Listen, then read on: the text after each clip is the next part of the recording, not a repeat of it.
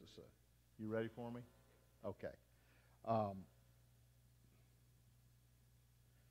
had announced that I was going to be teaching, and we were going to begin a study in the Gospel of John, and I decided to change. I prayed a little bit about it because of the pastor's teaching on the life of Christ. He's been quite a bit in the book of John. There's a lot in John concerning that. So I thought maybe it might be a little, not that it's ever redundant. I have had the privilege of preaching and teaching for a lot of years. And I used to remember when I used to sometimes do the Sunday morning messages at another church, and a friend of mine would do the evening evening messages, and he'd say something like, Brother Bruce, he just talked about the same thing I was going to talk about today, but you know something? That evening message was such a blessing. They weren't redundant. They weren't anything like that. But I determined that what we might want to do is spend a little bit of time, maybe a few weeks or who knows how long the Lord may show us and lead in that direction, to look at some Bible doctrine or some Bible themes, to look at the really foundational things that we really should understand as a child of God here this morning. We really should have a good understanding of how we interpret the Word of God and what the Word of God is, and also what the true doctrines are in that gospel. So this is going to be a little different. It's going to be more of a topographical type of teaching this morning, which I don't do a lot of. Normally I like systematic, but we'll start like that. So let's begin with a word of prayer. Precious Heavenly Father, it is truly a privilege to have a place to come, to open your Word here this morning. And Father, to be with those of like precious faith. We thank you for a place that we can be set aside from the world. And Father, a time that we can really focus upon the things that, Father, honor and glorify you. Father, we ask you in this message here this morning that all that's said here this morning would honor and glorify you, Lord, in every way. I thank you for each one you brought out this morning. I just ask you to meet their needs according to your riches as well. And I ask all of these things in Jesus' name.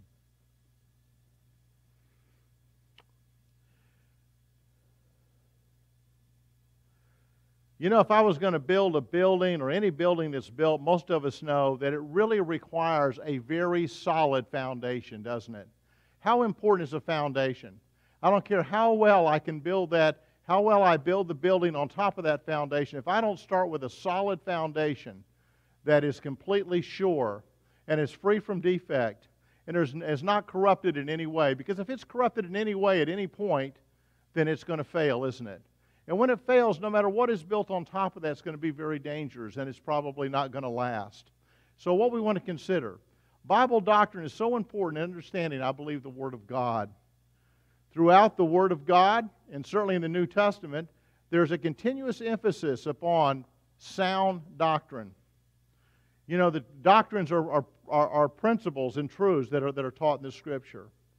And if we look at 2 Timothy 2:15, the Word of God tells us, most of these verses we'll be talking about this morning, most of us are familiar with, but I believe they can be a big help to us.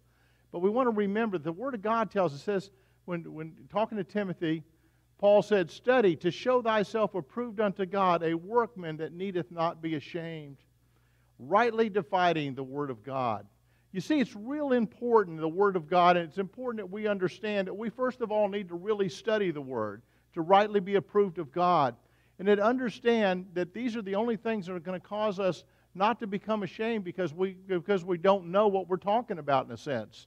We need to understand that. We need to be a workman that need not be ashamed. And then we must rightly divide it. Jesus goes on to say concerning the Word in Matthew 5:18, he says, "For verily I say unto you, till heaven and earth pass, one jot or one tittle shall in no wise pass from the law, till all be fulfilled." Now this is our Lord's words, and I think this is really important because what He's saying here has to do with how we interpret Scripture. We don't interpret Scripture in the general sense of what we think it's saying, or just in some of the parts are inspired and other parts aren't. The Bible tells us, and Jesus Christ says specifically, that every jot, every tittle is the Word of God. So it's important that we understand that all of it, every part of it, every word is all about the Lord.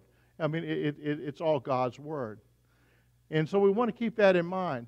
We also see the dangers of not knowing doctrine. The Bible warns us about this. If we look, for example, in Ephesians 4:14, we're going to see how anyone, even someone who's very sincere, can be tossed to and fro for wrong reasons, for just not really understanding the Word of God.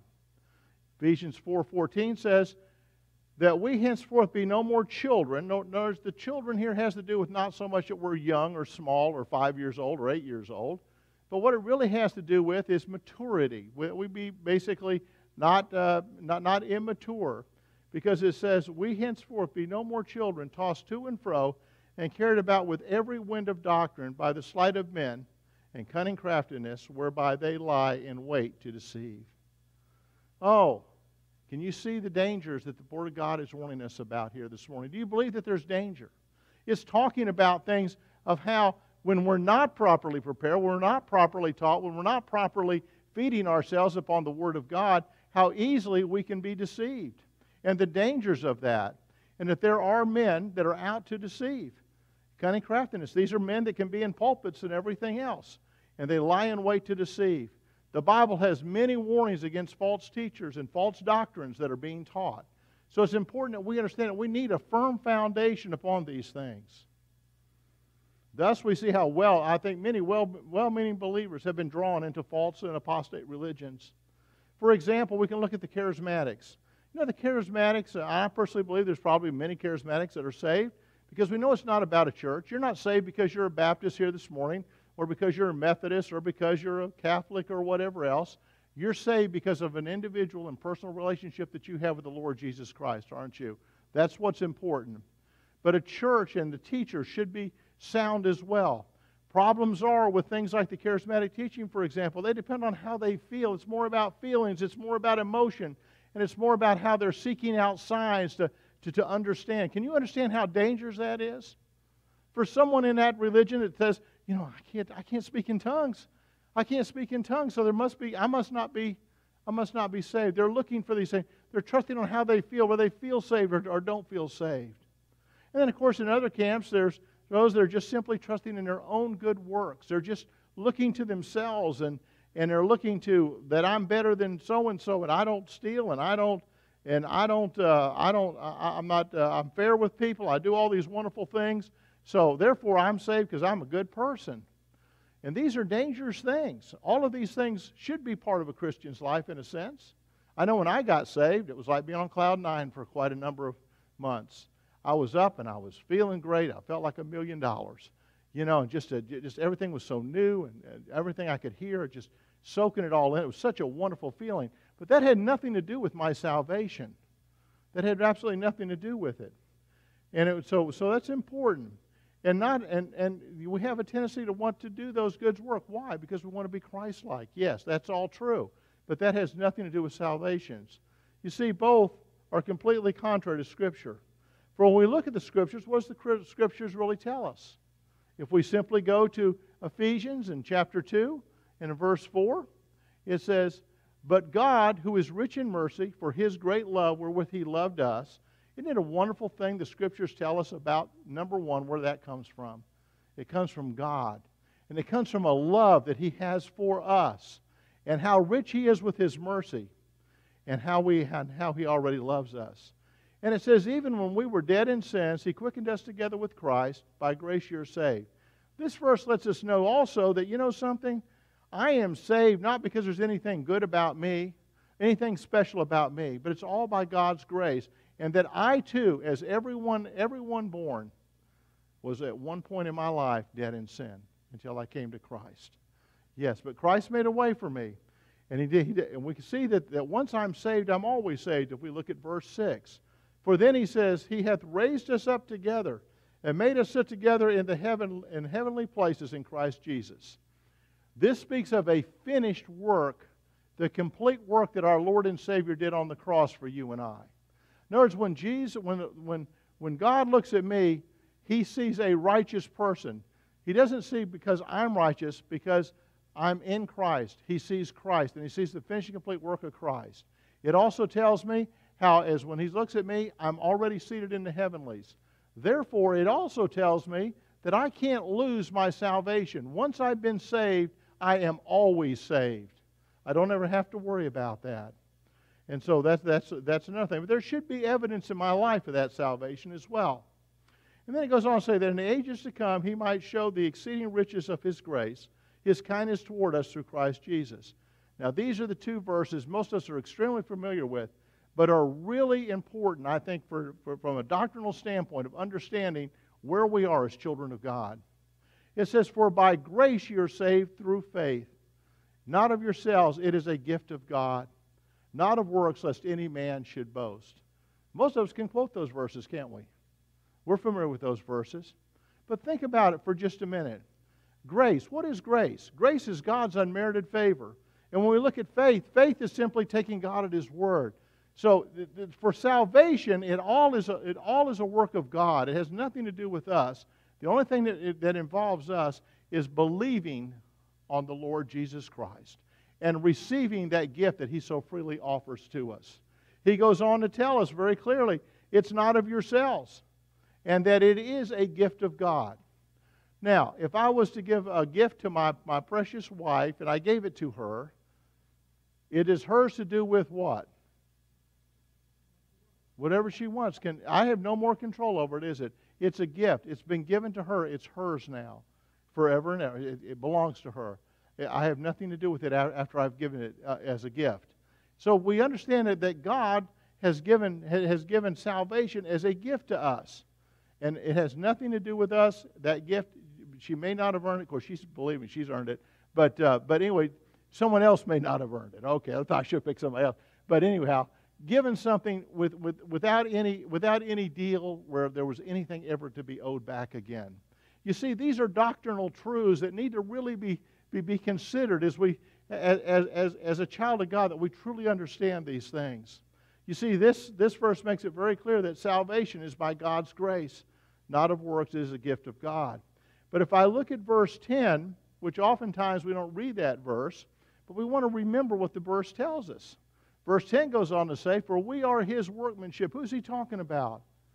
He's talking about you if you're here as a child of God. You are His workmanship. You weren't just a number that He put in this world. He says you're His workmanship, created in Christ Jesus unto what? Good works. In other words, we are to be doing good works. I'm not saved because I do good works, but I am, by God's grace, I am to be doing good works. Why? Because I'm simply a child of God. And I should be having that new nature that takes over as I've been born again, as a new creature in Christ, as I seek to follow the Lord, and I will automatically, it'll be the natural thing for me to do the good works as I'm led of the Holy Spirit to do various things in this world. He has a plan for me. It goes on to say, for God who hath before ordained that we should walk in them. You realize that? God had a plan for you in your life before you ever were. Even before the world even was. He knew who you were going to be. He knew who I was going to be. He knew the circumstances of my life. He knew what I would do, what I wouldn't do. He knew all of these things before all of that. And God has a specific plan for me, just as He does for you. For the child of God, each life has purpose. For God has ordained that in each of our lives. These are important truths, I think, today. For thus, I think as a child of God, we need to understand that there's a divine purpose as a servant of God about how we're to be, about the Lord's business. Now, real candidly, God doesn't need you and He doesn't need me to do anything. God doesn't need anybody, does He? But what a privilege it is that God has used and continues to use someone, an old stick like me or you or whoever, for His purpose to fulfill His eternal purpose for this world and His work in this world. Yes, He has purpose for each of us. And we can earn we would not earn, that'd be the wrong word. But the more that we do for the Lord, the more that we can, or maybe when you go before the judgment seat, and the Lord can say, "Well done, thy good and faithful servant." Wouldn't that be great words to hear from the Lord? Wouldn't that be a great thing to hear? As a child of God, we're all going to go before that. He's going to talk about the things that we've done. And it goes on to teach us for the pastors and for teachers, but also, I believe, for us, just every day. We want to realize in 2 Timothy in chapter 4 and verse 2, it tells about how we're to be, and one of the most important things about teaching and how we're to be as pastors and teachers specifically, but I believe as individuals as well. It tells us to preach the Word, be in season and out of season. Now, we've talked about that a little bit, but how important is it to be in season? Well, in season's pretty easy, isn't it? In season is when it's easy to go out and preach and easy to share the Word of God and kind of get the attaboys and the pat on the backs, and there's no real resistance to it, and the world is kind of going along. We've experienced a lot of that in this country for a lot of years. I don't know what the future holds. It may become much, much tougher. But the Word of God goes on to say right here, it says, be instant in season, but out of season as well. When it gets tough, we're to still be who we are as a child of God. Why? Because we can trust in Him. And we know that we can trust in Him. And it tells us, what's the Word of God going to do? Well, it's going to reprove. It's going to rebuke. And it's going to exhort with all long sufferings and doctrine. You see, we want to stay true to the doctrine, to the truth of God's Word, no matter what. Then it goes on to say, it says, for the time will come when they will not endure sound doctrine. Yes, the Word tells us that there's a time coming when the Word of God isn't going to be listened to.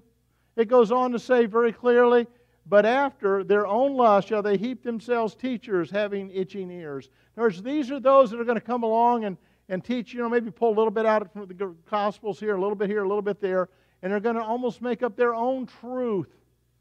But it's not going to be the whole truth. It's not going to be the truth of God's Word. It's not going to truly edify what the Bible truly says. They're going to heap these teachers. They're going to walk around thinking that they are saved and they're all right and everything is good and what they're doing is right. They're going to be able to pat themselves on the back. But that's not it. Because the Bible teaches us right here how we need to be aware of what we need to understand sound doctrine and understand what really the Word of God really has to say about these things. And we need to preach truth. It says in verse 4 going on there, it says, and they shall turn away their ears from the truth, and they shall turn to fables. How many today believe in a Christ or a Jesus that is made up of their own idea of what a Jesus should be? One maybe they see as one that is a wonderful man, or even a God that's there for just them to take care of their own personal things in life, instead of understanding that they are there as God's servant and to serve Him with a whole heart. Yes, I trust that this study will honor Him, whose glory and grace are supreme, and that we may boldly and accurately honor the Lord and be willing to speak the truth in season and out of season and preach truth through sound doctrine. So our study, we're going to begin this series with the Word of God. This will probably, the Word of God will take us probably at least two Sundays, maybe more. But the Bible covers, 1,000 years of human history. It was written by more than 40 authors we know. And the Bible is not just simply a collection of writings, but it's one book with an amazing continuity. Keep in mind, it's one book. It's not just 66 books all put together, and they kind of come up with something. But these books, as we have seen as we study the book of Daniel, how we can look in the book of Daniel, how we can look in the book of the Revelation, how we can look at Jeremiah, how we can look at Isaiah, how we can look at all these different things and see how they all relate. God's truth is just opening up more and more. We see that more and more is revealed as we go through time and history as more of that Bible is put together. Yes, the Bible means one book. And we need to realize in the Old Testament particularly, but also a little bit in the New Testament, it's often referred to as the law or the law of God. And the Bible is not just a book, is it?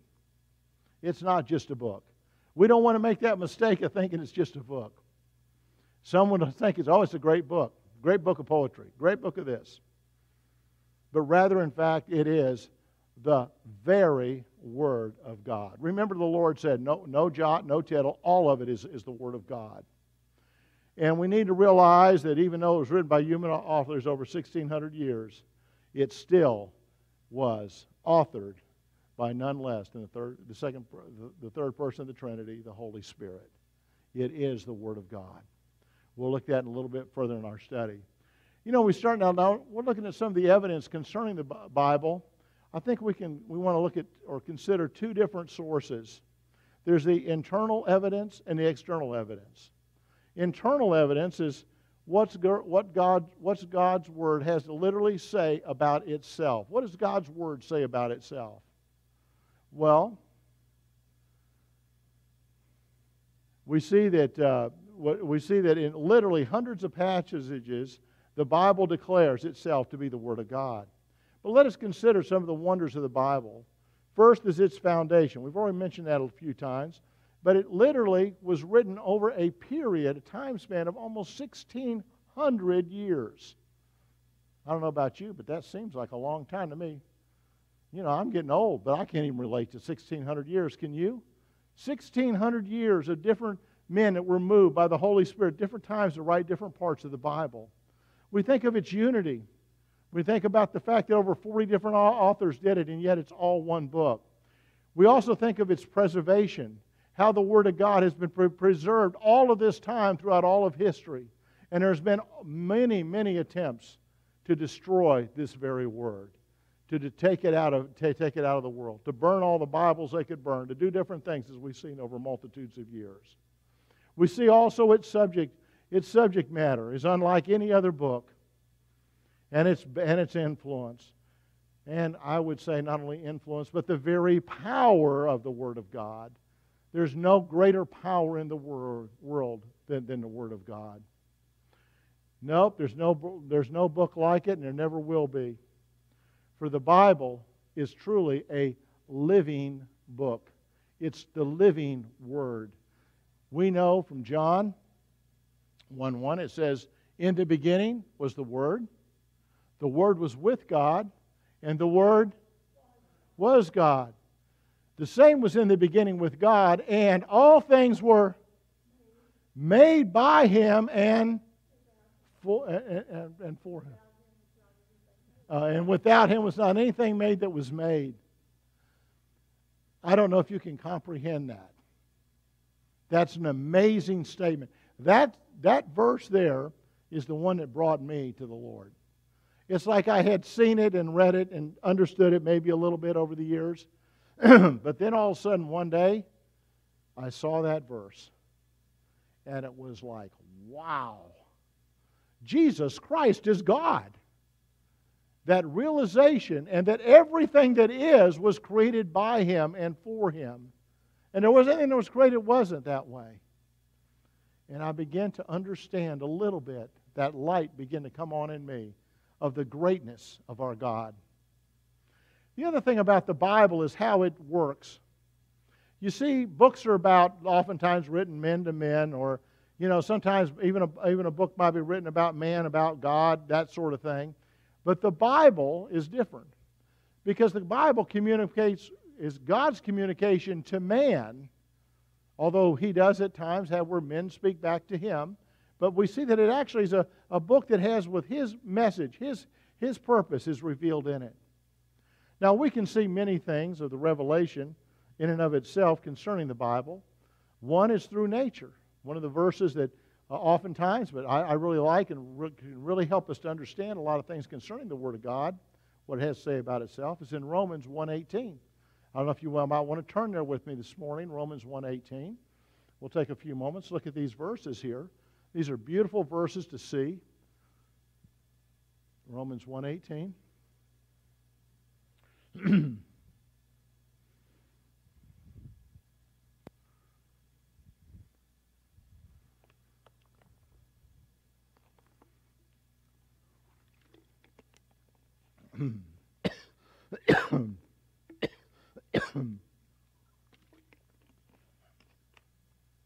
Did that to make it easier for me. I think I just made it harder.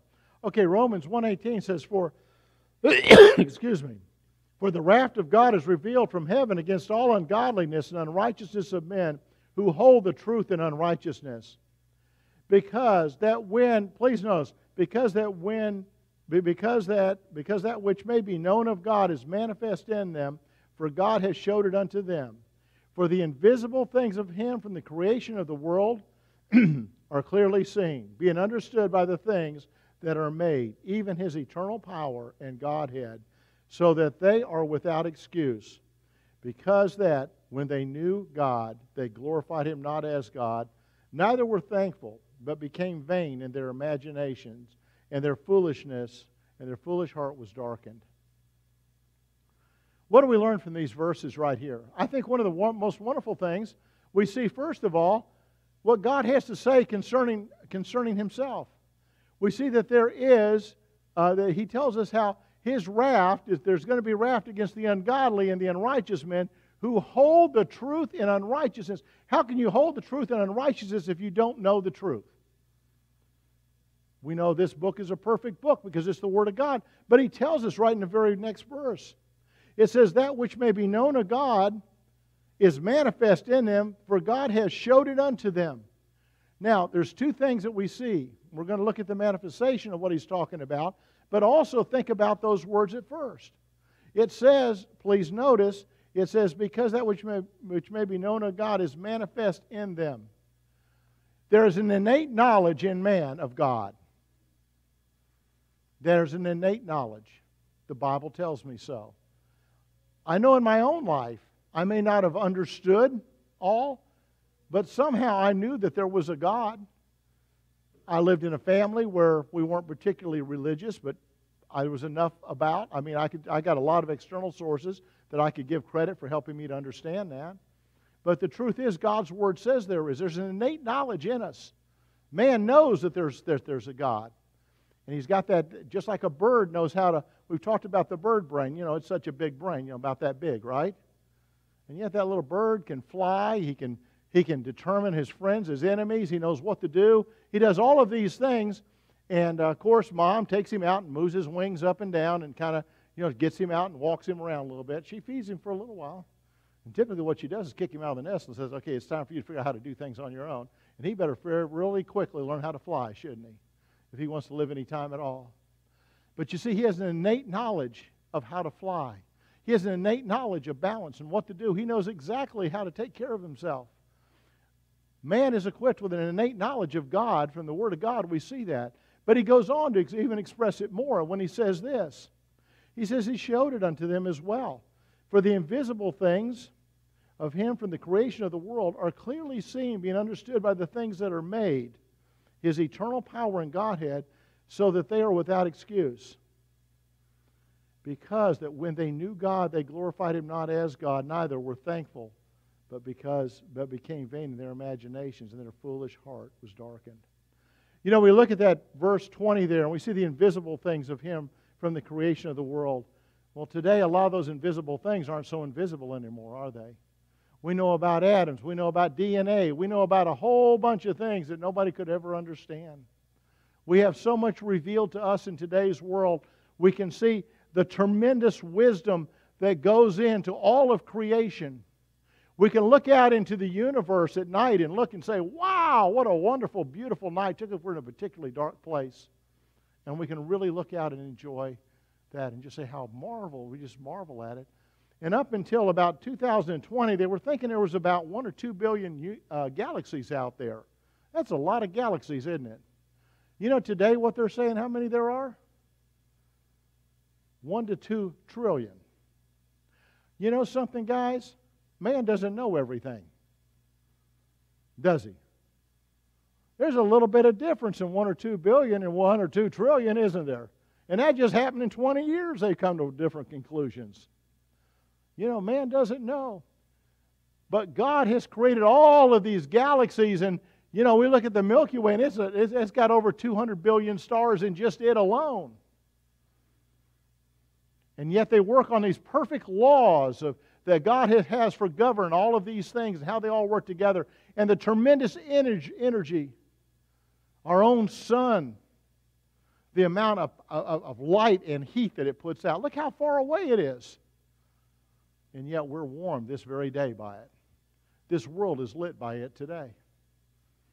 And it doesn't get burned brighter. And it doesn't burn less. It's consistent. The perfect orbit of our world, which is not a perfect round orbit, it's a little off. God has created it that way so that it has its own purpose with its own moon. It moves the oceans. All of these things, how they all work together. The world itself, as we look at it and we see how the world has a balance to it. What is waste in one case, in another case is what? It becomes what is used. We breathe out carbon monoxide. Trees like the carbon monoxide, and then what? They give back oxygen. Yes, Otis?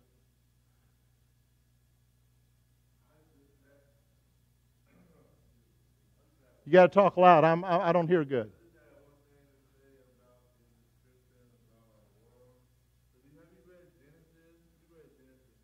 Yes, sir.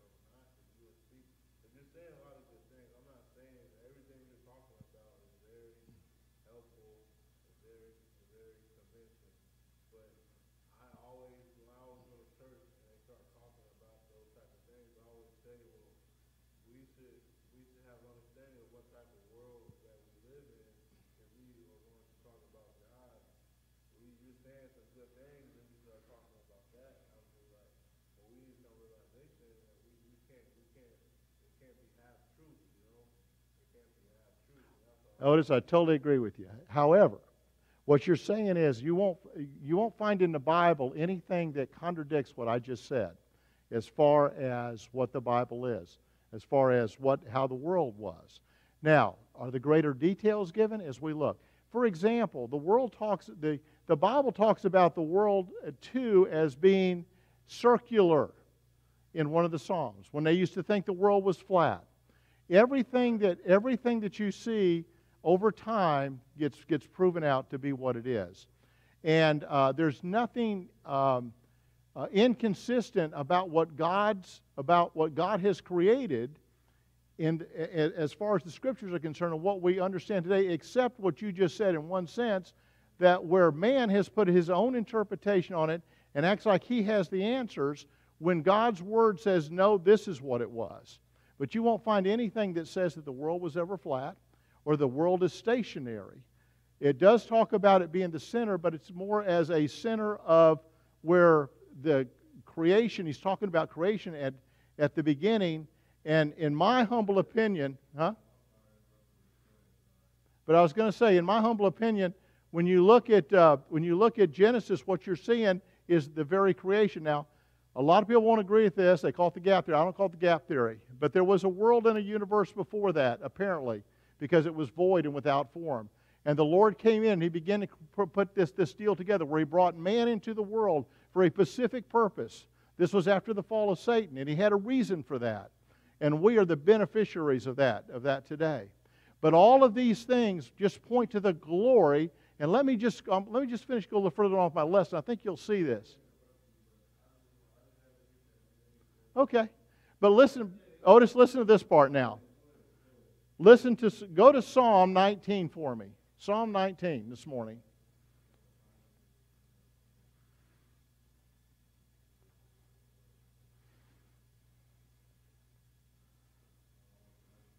Yep. Okay, and it says in Psalm 19, verse 1, it says, to the chief musician, the Psalm of David, the heavens declare the glory of God, and the firmament showeth forth His handiwork. Day unto day uttereth speech, and night unto night showeth knowledge. What it's talking about is as you look out there, the universe is literally shouting out, in a sense, the existence of God.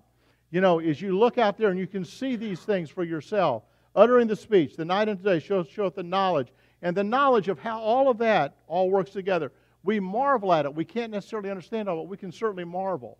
It says, there is no speech or language where this voice is not heard.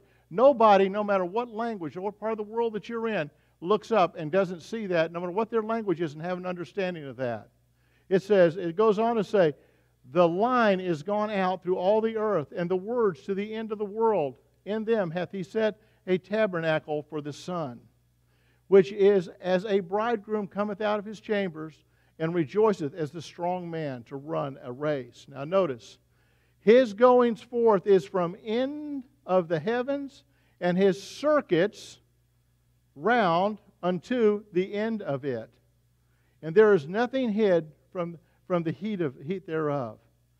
The law of the Lord is perfect. Converting the soul. The testimony of the Lord is sure, making wise the simple. So, I understand a little bit what you're saying, but that's, yeah.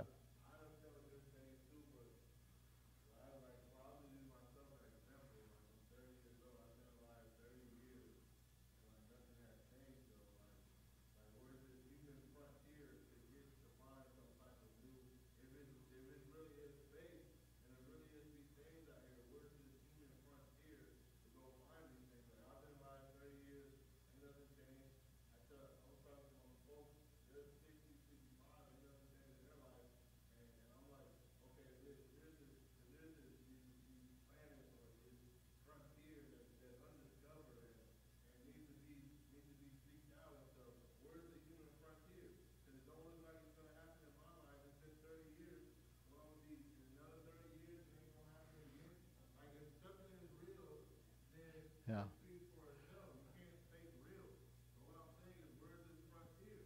Well, here's the key. Here's the key. 6,000 years have gone past. It's an unfolding thing that the Lord has. The Word of God, it builds upon itself. I believe we're entering into the last days. These things that we're looking at right now, we're privileged because we have so much that's been given to us in this day and so much light that we have.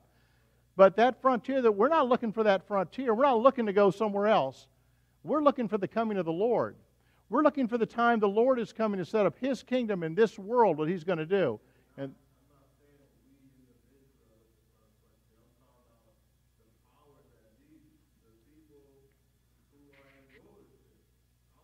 oh, that's a whole different story. That's a whole different, and I agree with you. That's because they're lost. They don't understand. The Bible tells us that they're actually foolish. They don't comprehend the Word of God.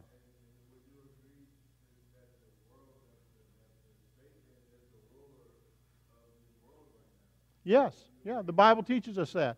But God still rules and overrules. Yes, He is. He is the prince and the power of the air. The Bible tells us that. But God still rules and overrules in the world.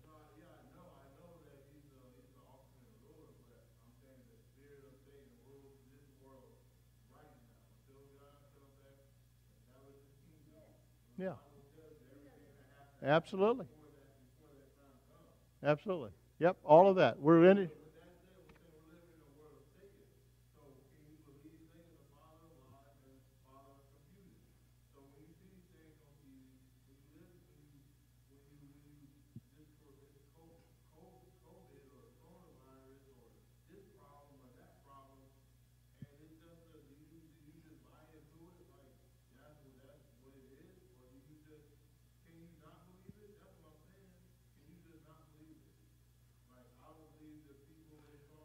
Let me just suggest something to you. If you'll take back and look through history.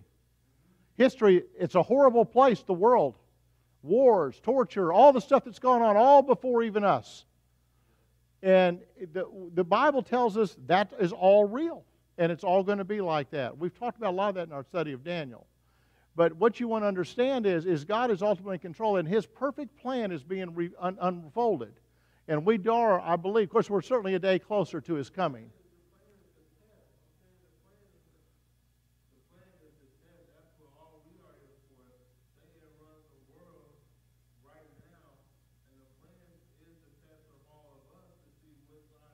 Exactly. That's true. Okay, so I got to go on with the lesson now, okay? Because we're almost out of time, all right? Okay. But I'm going to go ahead and figure this. We're going to go ahead and go from here.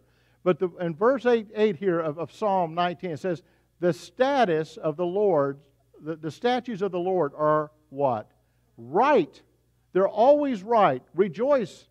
Rejoice the heart. The commandments of the Lord is pure, enlighten the eye. The fear of the Lord is clean, enduring forever.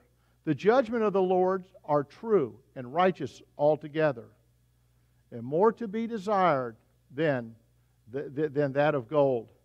Yea, than much fine gold, sweeter also than honey and the honeycomb. Moreover, by them is thy servant warned, and in keeping of them there is a great reward. Who can understand his errors? Cleanse thou me from the secret faults, keeping back thy servant also from presumptuous sin. Let not them have dominion over me. Then shall I be upright, and I shall be innocent from the great transgression. Let the word of my mouth and the meditation of my heart be acceptable in thy sight, O Lord, my strength and my Redeemer. In this psalm, just a couple of quick things. We see in the first part, the creation, the creation as shows the actual glory of God, which we just touched on. We see the excellence of the divine law in verse 7, and we see David's prayer for grace in verse 12. Now, the second thing we wanted to look at is the providential dealings in Romans. For example, in Romans 8, the Bible tells us, we know that all things, so we can be confident, no matter what's going on in this world right now, the Bible tells us all things work together for them that love God, to them that are called according to His purpose. If you are here today as a child of God, you know the Lord, we know that we have purpose. We see from God that not only do we have a purpose, but that He has made us a promise. And that is that He's going to, that we know that all things are going to work together for good. And so therefore we know that we can be confident and know that all things are going to work together for good, that if we just simply will trust God and know that all of this is part of His divine plan.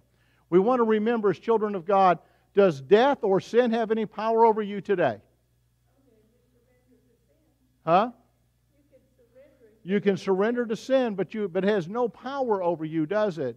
Because Jesus Christ took care of that upon the cross. So we have nothing to fear.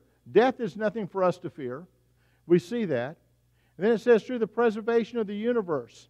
We just talked about that part. But in Colossians 1:15 it goes on to say, who, Christ, this is Christ, is the image of the invisible God, the firstborn of every creature. And then in verse 16, please notice what it says. It says, for by Him were all things created that are in heaven, that are in earth, visible and invisible, whether they be thrones or dominions or principalities or powers. All things were created by Him and for Him, and He is before all things, and by Him, literally, all things consist. So we know that all things are of Him. You know, I told you about the universe and those sort of things, and then through miracles we know this as well. We know that miracles also testify that as our Lord did that, as He did that to manifest that who He was, that He is the Son of God. In John 2:11 we says, thus the beginning of miracles did Jesus in Cana of Galilee and manifest forth His glory, and His disciples at that point could believe upon Him. And we're going to go ahead and close there because I'm really about out of time here. Yeah. I have this little paper in my book, in Okay. my Bible that Uh-huh. You don't know I've got it in there, but I think your point was that you're teaching the fact that the Bible, what the Bible itself is. Yes. And I just want to read this. It was written years ago. Can everybody hear her? It was written by a lady, Priscilla Howell, and it says this, the Bible. This book contains the mind of God, Yes. the state of man, the way of salvation, the doom of sinners, and the happiness of believers. Its doctrines are holy, its precepts are binding, its histories are true, and its decisions are immutable. Read it to be wise, believe it to be safe, and practice it to be holy. It contains light to direct you, food to support you, and comfort to cheer you. It is the traveler's map, the pilgrim's staff, the pilot's compass, the soldier's sword, and the Christian's charter. Amen. Here, paradise is restored, heaven opened, and the gates of hell disclosed. Christ is its grand subject, our good its design, and the glory of God its end. It should fill the memory, rule the heart, and guide the feet. Read it slowly, frequently, prayerfully. It is a mine of wealth, a paradise of glory, and a river of pleasure. It is given you in life. It will be opened at the judgment, and it will be remembered forever. It involves the highest responsibility. It will reward the greatest labor and condemn all who trifle with its sacred content. Amen. Amen. That's excellent. That's excellent. Well, with that, we're going to need to go ahead and close. And Brother Norman, would you close this morning, please, brother?